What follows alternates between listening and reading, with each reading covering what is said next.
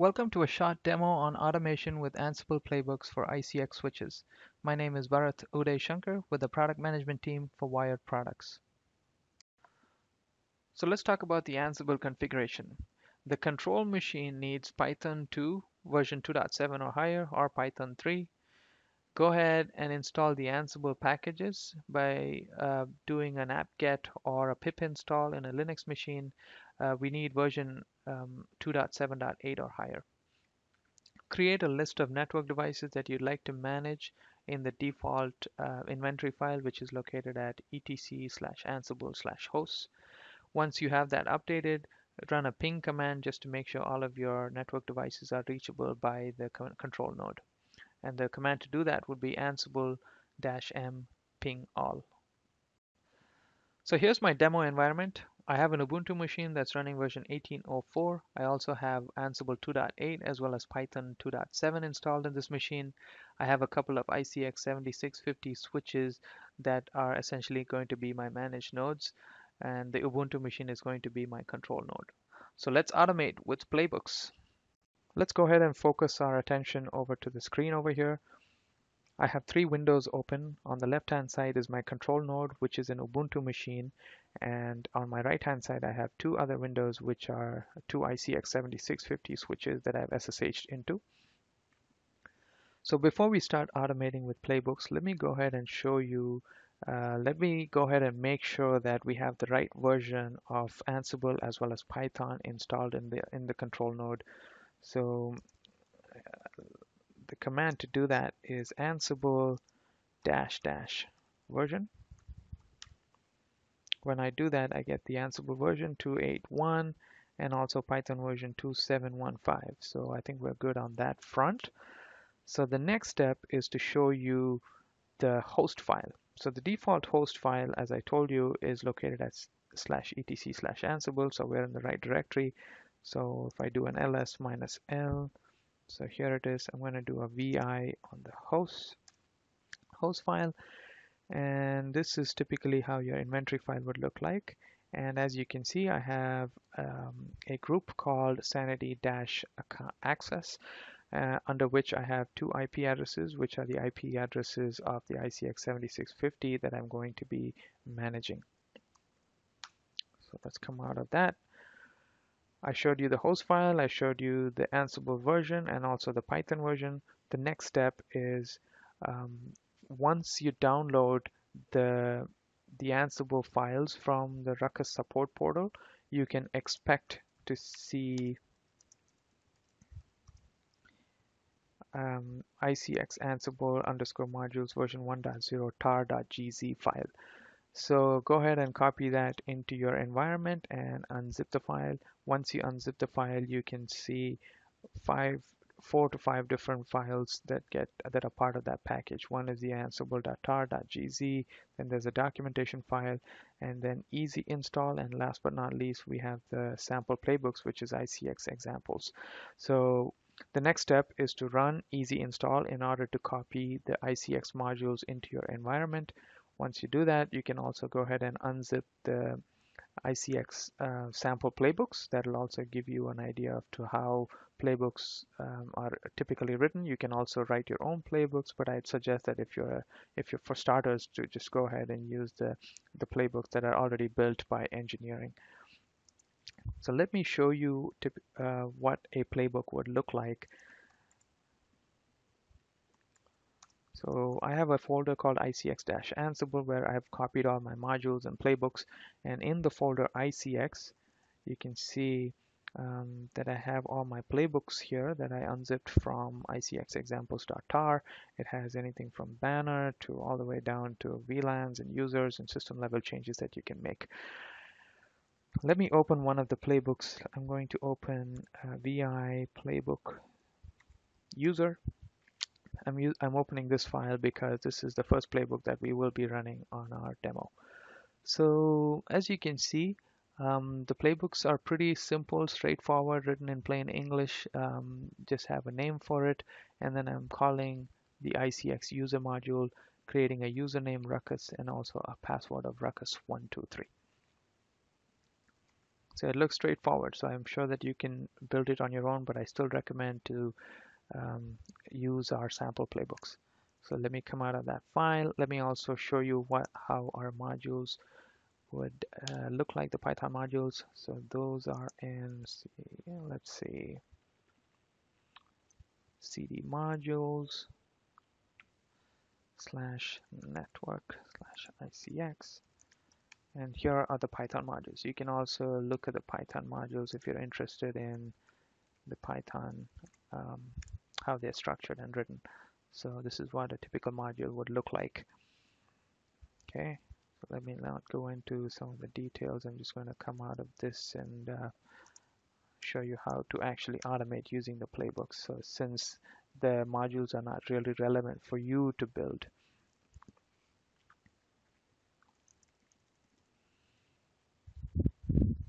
Okay, so before we start automating with playbooks, we checked the Ansible version, we checked the Python version. I also showed you where the host file is. We also looked at the sample playbooks and also the Python modules. So let's automate with playbooks. I would like to show you 3 use cases. The first use case is password management. What we're going to do is run the playbook user and create a username Ruckus, and a password of Ruckus123 account on the 2 switches as you see on the right hand side. Just to make sure that these configs are already not present, I'm going to quickly do a show run on the first switch on top to show you that we don't have these configs pre-built.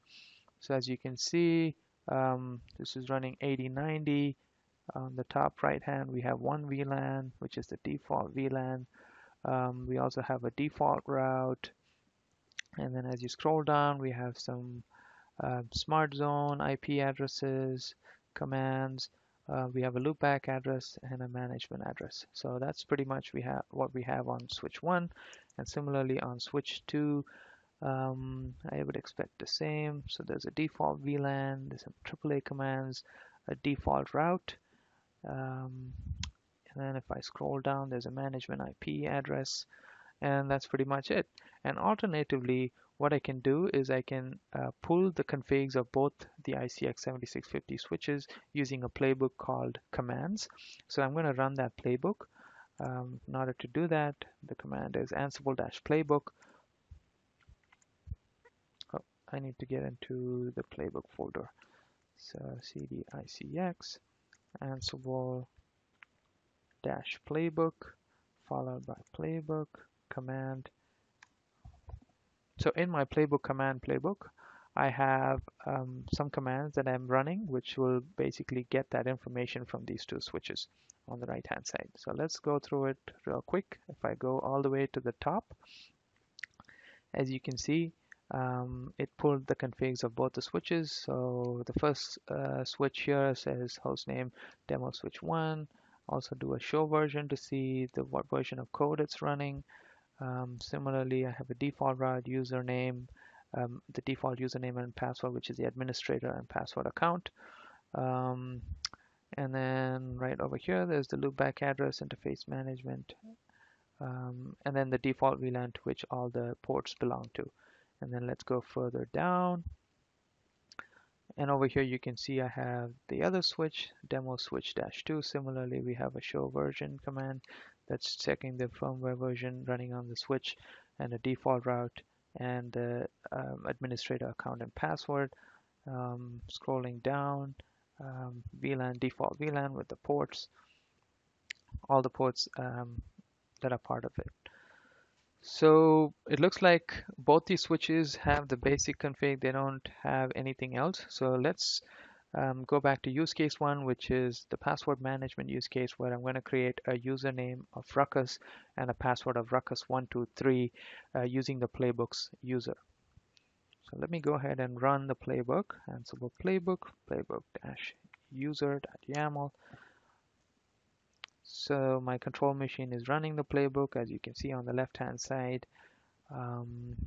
It just took a second here, and then all the way in the bottom you can see that it went through, and there was one change made on each of the switches. So let's go ahead and verify this change. Let me do a quick show run pipe include user.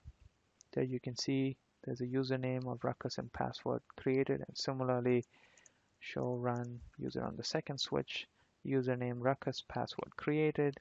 Let me go out of the switch and quickly verify this change. I'm going to change the username to Ruckus, try to SSH, password Ruckus 123. There you go. I'm able to log into the switch. And similarly on switch number 2, changing administrator to Ruckus.